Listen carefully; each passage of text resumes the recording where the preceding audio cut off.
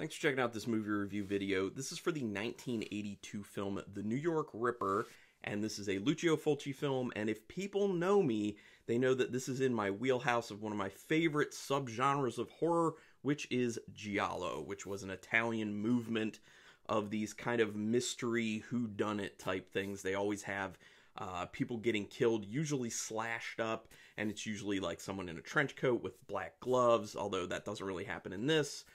But that's kind of how it started. And Giallo, a lot of fun in my opinion. There's always some sort of twist.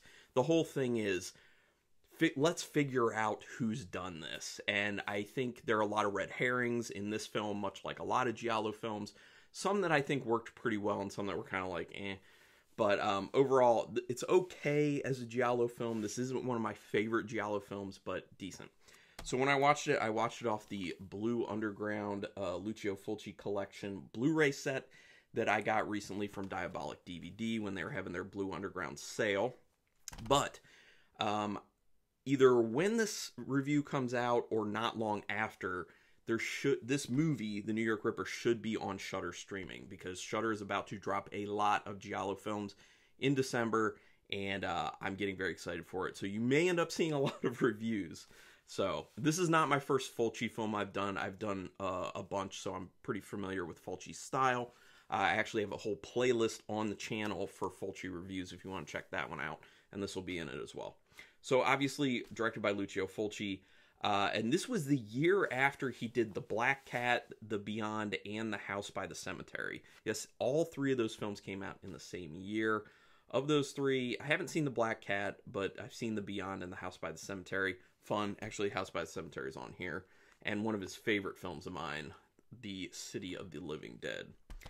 It was written by Fulci, along with a bunch of other dudes. Here are the other people. Dardano Sacchetti, who has worked with a lot of Italian directors in the past.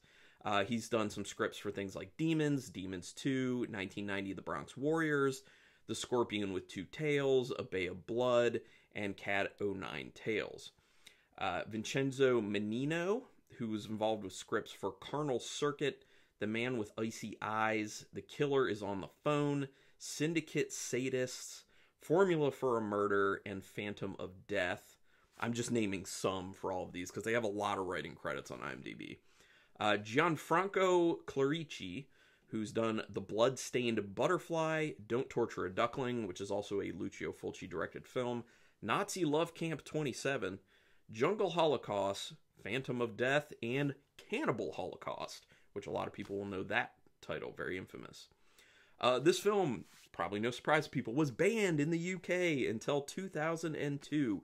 It seems like the UK was banning all sorts of films, especially Italian films, because of their gore and violence. Fulci called this film a tribute to Alfred Hitchcock, which I guess I kind of see it. It's a little different, him saying it's a tribute to Hitchcock. That's fine if he would have said, this is my take on Hitchcock, or I would have rolled my eyes. Would have been like, oh, come on. But he said tribute, fine. Sacchetti has said, he on the record in an interview, had said that the sexual content in this came from Fulci, and that he had a, quote, profound sadism towards women.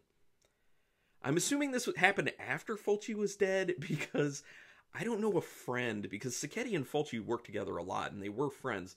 I don't know a friend who would say something about you like that in person. It's weird. It's kind of messed up. So, also, who were you as a person for a friend to actually say that publicly about you? It makes you wonder. And you do see it in the film, obviously. It is pretty brutal. It's very unflinching and showing a lot of violence towards women, and a lot of sexuality as well. But I'll talk a little bit more about that stuff in a bit. The lead role for this was originally offered to Catriona McCall, who had starred in City of the Living Dead, The Beyond, and The House by the Cemetery, but she ended up turning it down. She didn't really like the role. Fulci plays the chief of police in this, so look out for that. He's in there. And if people didn't catch it, Michel Soavi, the guy who directed Stage Fright and has a very small part in Demons as the guy with like the half metal mask on giving out the tickets in the beginning of the film, he shows up very briefly in this film. He is buying a newspaper with what looks like his girlfriend at the newsstand when Dr. Lodge is there buying some pornography, which I think by the way, I think that scene is supposed to be a red herring. And the reason I say that is because he's buying gay porn, and then obviously it's, hidden in a newspaper by the person who he's purchasing it from. But I think that's supposed to be a hint to people that maybe he's the killer, give them that kind of idea, because maybe he hates women so much because he's not, I think it's just supposed to plant that little seed. Obviously, remember, this was 1982, so, people who were gay were shown in very different light back then, unfortunately. I saw it coming in this film in the very, very beginning of it, that the dog would end up coming back with a severed hand, where the guy's playing fetch with him. As soon as that was going on, I was like, he's gonna find a body. And then I started thinking, while it was going on, what would he bring back? And I'm like, it's gotta be a hand. That's kind of the only thing the dog could really bring back, unless it's a foot or something. So I ended up being totally right. It's weird that they then, though, focus on the severed hand and freeze frame on it to have the opening credits and title and everything. It's kind of weird that they freeze on that. I find it kind of funny now, but the music that then kicks in is awesome. And that's one of the big things about Giallo films and Italian horror in general from the time periods of like 60s, 70s, 80s, that the music was so good, so interesting. But it's always mismatched for what you assume for horror. It's always very like upbeat and funky and fun. And I don't know, I just dig that about these Italian horror films. It's not the only thing, but it's one thing that I really like. And these songs, and it's no different in the New York Ripper, they just worm their way into your head. Like, literally, I was done watching this film, and hours later, I'm walking around the house humming the main tune to the film. They're so catchy and fun. They do a good job of setting up a hustling and bustling city environment that conveys how people can just get lost and basically be forgotten. That's kind of a New York thing, and how seedy it looks too. It looks very seedy, it looks very dark, it looks very shifty. But you can also see that with all the kind of deviant things going on with the live sex shows and tons of places for that, that it just looks like people could just get lost. There's a lot of people that people just don't care about so much. So it creates this kind of dark, brooding, disgusting type of environment, which I think really elevates the overall atmosphere of the film itself. The duck quacking of the killer is unbelievably weird. I understand why it's done, because this is kind of a callback for Lucio Fulci to Don't Torture a Duckling, because there's a Donald Duck figure that ends up being used in Don't Torture a Duckling to signal who the killer may be. And that is done again in the New York Ripper, actually, with, the girl in the hospital who's, not going to live, Peter and Faye's daughter, that girl not having that duck doll, and that's supposed to be just like in Don't Torture a Duckling. It's supposed to signify, look here, there's a connection to the killer right here. So I think it's kind of fun that there's that commonality between the two films. But the whole making the killer quack, I think that's a little bit extra.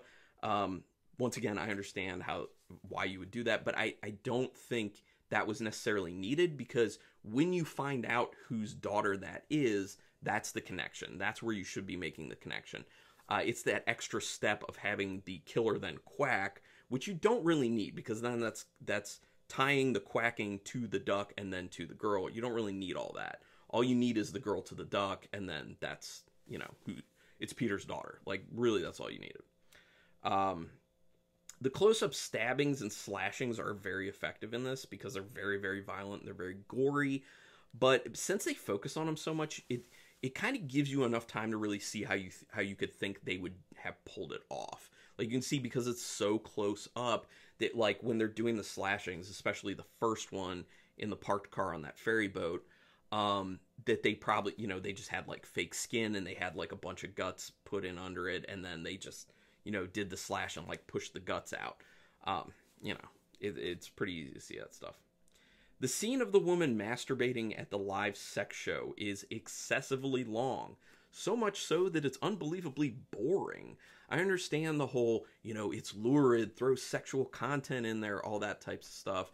And it was way more popular back in the 80s, 70s, all that. But watching it nowadays is just like, it's boring. It's too much. And I think part of that has to do with the availability of pornography on the internet. Just makes things like that less interesting. Also very long and boring was the towing scene, I guess is what I would call it, instead of fingering, the towing scene, where the guy's shoving his foot up the woman's vagina. Fulci and Sacchetti, weird, they throw some weird things in there. And yeah, that's one of the things. And even if you're going to do that, like, okay, fine, it's this weird, like, quirky thing.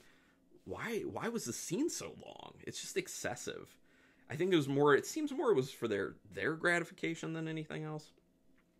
It's pretty funny when the Ripper ends up calling Williams, the detective, and is doing that wacky voice over the phone, because that's not just the quacking, but it's also his, kind of changed voice, which, sounds cartoonish to match. It's weird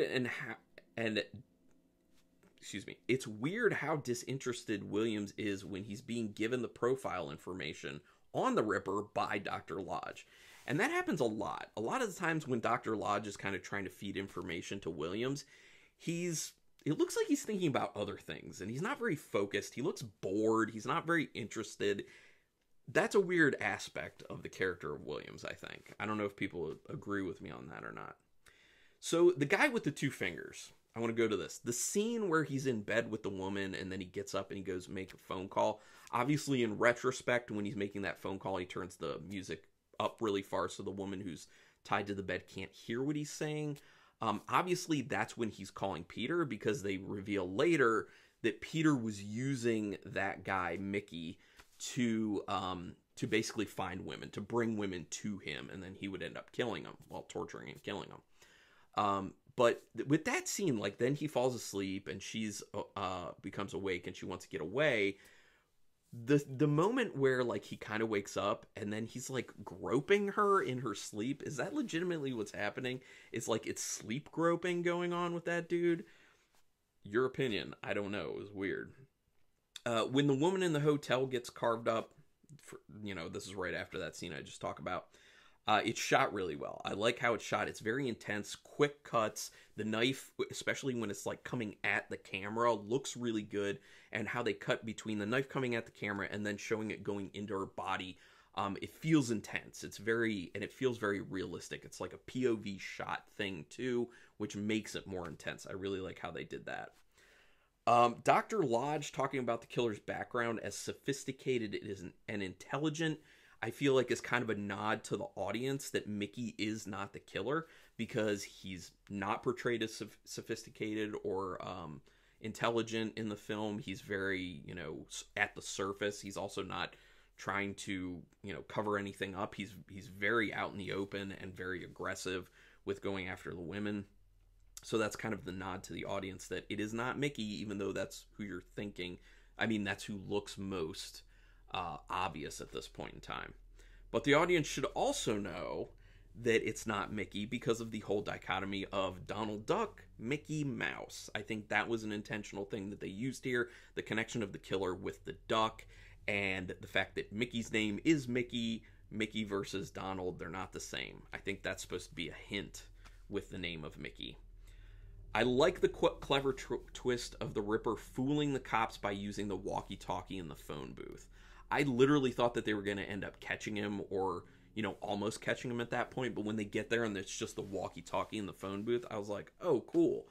And I also like the twist at that point, not long after you learn where, Peter was using Mickey to get the women, which was a great, smart thing by the New York Ripper to kind of put that separation between them even further.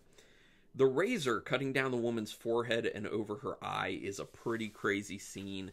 It looks really good. I mean, obviously it was, fake when they did it, but they did a good job because they kept the eyeball moving around. I assume someone was manually manipulating the eyeball from underneath. But it looked real. It looked close to real. It was pretty good. And when they just go like down and all the way over the eye, I can see that being pretty tough for some people to watch. Good job on that. Peter being the killer was foreshadowed in Faye's nightmare. If people did not catch that, in her crazy nightmare, she ends up dreaming that Peter stabbed and killed her. So that is the foreshadowing early on. But it's easy for people to kind of forget about that as the film keeps going, because they then keep throwing all these other red herrings at you. One of the other red herrings being how they keep showing Dr. Lodge playing chess. And very early on in the film, when they cut to him doing that after they had Williams talking about, you know, the Ripper, I thought that was a visual indicator of, you know, it's going to be Dr. Lodge. He'll end up being the New York Ripper. But that was wrong. So I'm glad that they threw some other stuff in here, and it ended up not being Dr. Lodge.